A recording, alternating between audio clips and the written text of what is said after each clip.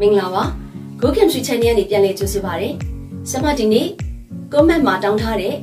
ဓာတ်ငွေ့ထုတ်ဖော်ပုံ Laboratory Preparation of Gases တွေအကြောင်းကိုပြောပါမယ်။ Grade 11 စနစ်ဟောင်းဓာတ်ဗေဒမေးခွန်းတွေမှာ Laboratory Preparation of Gases တွေကိုမေးတဲ့အခါမှာအခုနောက်ပိုင်းမေးခွန်းတွေကရှင်းမှတ်တမ်းအနေနဲ့အပုတ်ရှည်မေးတာကိုမတွေ့ရတော့ပါဘူး။ဓာတ်ခွဲခန်းထဲမှာဓာတ်ငွေ့ထုတ်ဖော်တဲ့ equation ရဲ့အဲ့ဒီဓာတ်ငွေ့တွေကိုဘယ်လိုစုသလဲ။ဘာဖြစ်လို့အဲ့လိုစုသလဲဆိုတဲ့မေးခွန်းတွေကိုပဲလေးမှတ်တမ်းအနေနဲ့မေးနေတာကိုတွေ့ရပါတယ်။ဒါကြောင့်ဒီနေ့ lesson မှာ laboratory preparation of ammonia, sulfur dioxide, nitrogen dioxide နဲ့ chlorine ဓာတ်ငွေ့တွေရဲ့ဓာတ်ခွဲခန်းထဲမှာထုတ်ဖော်တဲ့ chemical equation ရဲ့အဲ့ဒီဓာတ်ငွေ့တွေကိုဘယ်လိုစုလဲဆိုတာရဲ့ဘာဖြစ်လို့အဲ့လိုစုလဲဆိုတာရဲ့နောက်ထပ်အဲ့ဒီဓာတ်ငွေ့တွေကိုပြည့်ချောင်းဘယ်လိုသိနိုင်တယ်လဲဆိုတဲ့အချက်ကလေးတွေကိုပဲဆရာမသင်ပေးသွားပါမယ်။ lesson စခင်ဆရာမရဲ့ channel ကို like share နဲ့ subscribe လုပ်ပြီးတော့ chemistry lesson တွေကိုစဉ်ဆက်မပြတ်သင်ယူဖို့ညဘက်တောင်မှရှိတဲ့ bell လေးတီးဖို့မေးနေနော် lesson ကိုစလိုက်ကြရအောင်ပထမဦးဆုံး laboratory preparation of ammonia ကိုစပြီးကြည့်ရအောင် ammonia ဓာတ်ငွေ့ထုတ်ဖော်ဖို့ slick line ဖြစ်တဲ့ calcium hydroxide ကိုဘယ် ammonia စားနဲ့မဆိုပေါင်းပြီးတော့အပူပေးခြင်းအပြင် ammonia gas ရပါမယ်ဆရာမတို့ဒီမှာ ammonium chloride ကိုသုံးထားတယ်ဒါကြောင့် preparation equation အနေနဲ့ calcium hydroxide plus ammonium chloride arrow to heat calcium chloride plus water plus ammonia သင်္ကေတတွေရေးရမယ် CaOH twice plus NH4Cl arrow to heat CaCl2 plus H2O plus NH3 ပြီးတော့မှဆရာမတို့ equation ကိုညှောင်းညှိရပါမယ် chemical equation ရေးပြီးပြီဆိုလို့ရှိရင်တော့သူမေးထားတတ်တဲ့မေးခွန်းတွေက how to collect the ammonia gas how to collect ဆိုတာဒီဓာတ်ငွေ့ကိုဘယ်လိုစုတယ်လဲဒါကြောင့်ဆရာမဒီမှာအချက်ကလေးနဲ့ရေးပေးထားတယ် ammonia gas is collected by the downward displacement of air လေကိုအောက်သို့လျှောကျစေသောနည်းဖြင့်စုတယ်လေကိုအောက်သို့လျှောကျစေသောနည်းနဲ့စုခြင်းဟာ reason 2မျိုးဖြစ်နိုင်ပါတယ် it is lighter than air လေထက်ပေါ့လို့ရဲ့နောက်တစ်ခုက it is very soluble in water ရေမှာအလွန်ပျော်တယ်အဲ့တော့ရေမှာအလွန်ပျော်တဲ့အတွက်သူ့ကိုလေနဲ့စုတယ်လေထက်ပေါ့တဲ့အတွက်ကြောင့်မလို့လေကိုအောက်သို့လျှောကျစေသောနည်းနဲ့စုတယ်နောက်တစ်ခုကဒီဓာတ်ငွေ့ကို6တွေ့အောင်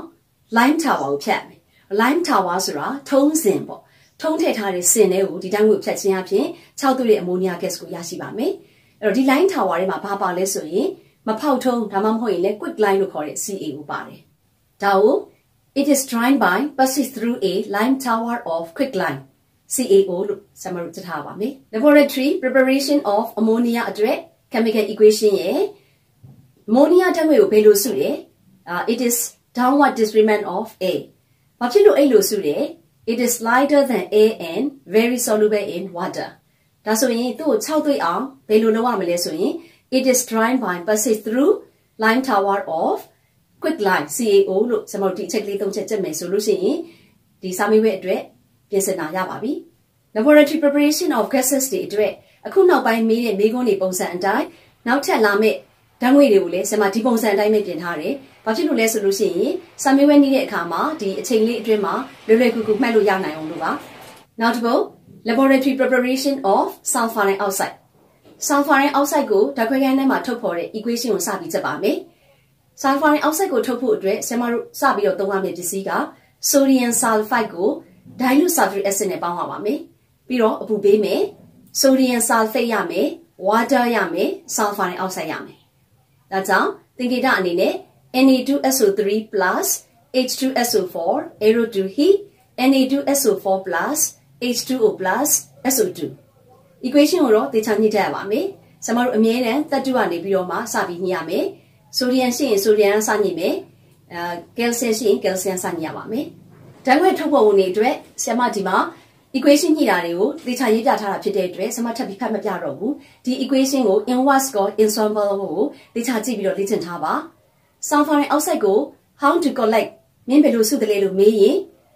it is collected by the upward displacement of air သူကတော့လေကိုအထက်သို့တွန်းထည့်သောနည်းနဲ့စုတယ်ဒါဆိုရင်ဆရာမတို့က ammonia ကိုချက်ပြီးပြီဆိုလို့ရှိရင် sulfur dioxide ကိုချက်တဲ့အခါမှာ ammonia နဲ့စုပုံစုနည်းပြောင်းပြန်လို့မှတ်ရပါမယ် ammonia ကို downward displacement of air လေကိုအောက်သို့လျှောကျစေသောနည်းဖြင့်စုပြီးတော့ sulfur dioxide ကိုတော့ upward displacement of air လေကိုအထက်သို့တွန်းထည့်သောနည်းနဲ့စုတယ်။ဘာဖြစ်လို့အထက်သို့တွန်းထည့်သောနည်းနဲ့စုတယ်လဲဆိုရင် It is heavier than A. Later, labare. Ammonia gas ne sulfuric oxide dangwe na kuzlongo line sujin ha. Di dangwe na kuzlong ha yema along yobare. Daja very soluble in water so exactly paong ya ba me. Now the check haro potassium dichromate paper o gas diet awa ma tha lo di paper asay yang pyaung twa de so lo sin sulfuric oxide dangwe pye chang ti nai mare. Daja one the potassium dichromate paper 10 grains. The gas jar is full of sulfuric oxide. ဒီမှာရေးထားတယ်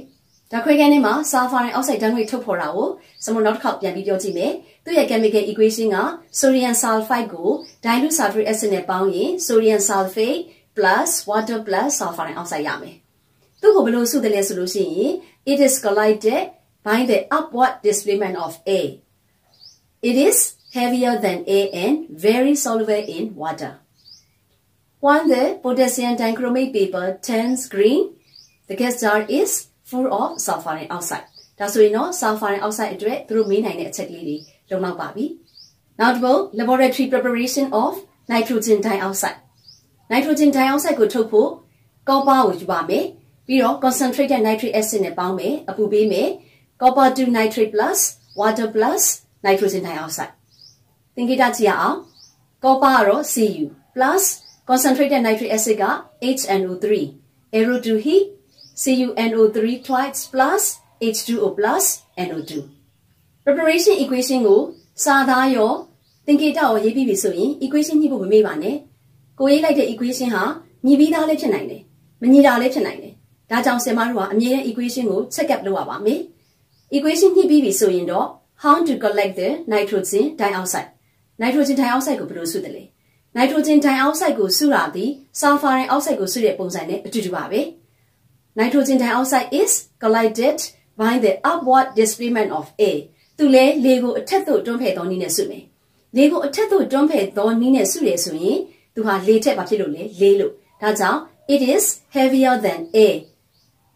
သူကတော့ရေမှာအလုံးမပြောဘူးဒါပေမဲ့ရေနဲ့တော့ reaction ဖြစ်တယ်ဒါကြောင့် it is react with water လို့ပဲဆက်မရေးထားတယ်သူကို very soluble in water လို့မရေးပါဘူး။ဘာဖြစ်လို့လဲဆိုလို့ရှိရင် ammonia နဲ့ sulfuric oxide ကတော့ရေမှာအလွန်ပျော်တဲ့အတွက် very soluble in water လို့ရေးတာပါ။ nitrogen dioxide ကတော့ရေနဲ့ဓာတ်ပြုတယ်။ဒါကြောင့် it is reacts with water.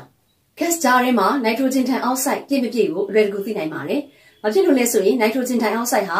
အရောင်ရှိပါတယ်။ဒါကြောင့် nitrogen dioxide is reddish brown color. It is easily observed when the gas jar is full. nitrogen dioxide ထုတ်တာကိုတစ်ခါတော့ပြန်ပြောရအောင် nitrogen dioxide ထုတ်ဖို့ copper plus concentrated nitric acid arrow to heat copper 2 nitrate plus water plus nitrogen dioxide Cu plus HNO3 arrow to heat CuNO3 twice plus H2O plus NO2 nitrogen dioxide is collided by the upward displacement of A. It is heavier than A and reacts with water. Nitrogen dioxide is reddish brown color. It is easily observed when the gas jar is full. ဒီ lesson ရဲ့နောက်ဆုံးအပုတ်ဖြစ်တဲ့ laboratory preparation of chlorine. Chlorine ဓာတ်ငွေ့ထုတ်ဖော်တဲ့ chemical equation တွေကတော့အများကြီးရှိတယ်။အဲ့ဒီထဲမှာဆရာမက manganese 4 oxide ကို concentrated hydrochloric acid နဲ့ပေါင်းတဲ့အခါမှာ manganese 2 chloride ရဲ့ water ရေရဲ့နောက်ပြီးတော့ chlorine gas ရဲ့ဒါကိုသုံးပါမယ်။သင်္ကေတရေးရအောင် MnO2 plus 4HCl arrow to heat MnCl2 plus 2H2O plus Cl2 စမ equation တစ်ခါရေးပေးထားတယ် chemical equation ရေးပြီးပြီဆိုရင် how to collect the chlorine gas ကိုဘယ်လိုစုမလဲ chlorine gas ကိုလည်း NO2 တို့ SO2 တို့လိုပဲလေကိုအထက်သို့တွန်းဖယ်သောနည်းနဲ့စုပါမယ်ဒါကြောင့် chlorine gas is collided by the upward displacement of A upward displacement of A ဆိုရင်လေကိုအထက်သို့တွန်းဖယ်ခြင်းဟာလေထက်ဘာဖြစ်လို့လဲလေးလို့ဒါကြောင့် it is heavier than A and soluble in water သူကရေမှာပျော်ဝင်တယ် chlorine gas မှာအယောင်ရှိတဲ့အတွက်ဓာတ်ငွေ့ပြည့်မပြည့်အလွယ်တကူသိနိုင်ပါတယ် chlorine gas is greenish yellow color it is clearly observed when the gas jar is full လို့ရေးပါမယ် chlorine ဓာတ်ငွေ့ထုတ်ဖော်တဲ့ chemical equation ကိုပြန်ပြောကြည့်ရအောင် manganese 4 oxide plus dilute hydrochloric acid arrow to heat manganese 2 chloride plus water plus chlorine သင်္ကေတရေးမယ် MnO2 plus 4HCl aero2 heat MnCl2 plus 2H2O plus Cl2 equation ညှိပြီးပြီဆိုရင်သူ့ကိုဘယ်လိုစုတယ်လဲပြောမယ် Chlorine gas is collided by the upward displacement of air upward ဖြစ်တဲ့အတွက် it is heavier than air and soluble in water နောက်တစ်ချက် chlorine gas ပြေချောင်းဘယ်လိုသိမလဲ chlorine gas ကအရောင်ရှိတယ်ဒါကြောင့် chlorine gas is greenish yellow color it is clearly observed when the gas jar is full ဆိုရင်ရပါပြီဒီနေ့ lesson မှာ laboratory preparation of gases တွေအတွက် chemical equation ရဲ့သူတို့ကိုဘယ်လိုစုတယ်ဆိုတာရဲ့ဘာကြောင့်အဲ့လိုစုတယ်ဆိုတာရဲ့ဓာတ်ငွေ့ပြည့်မပြည့်ဘယ်လိုသိတယ်လဲဆိုတဲ့အချက်တွေပေါ်မှာမူတည်ပြီး ammonia gas, sulfuric oxide, nitrogen dioxide gas နဲ့ chlorine gas တွေအကြောင်းကိုကျွန်မသင်ပေးခဲ့တယ်ဒီနေ့ lesson ဒီလောက်ပါပဲ see you next lessons bye bye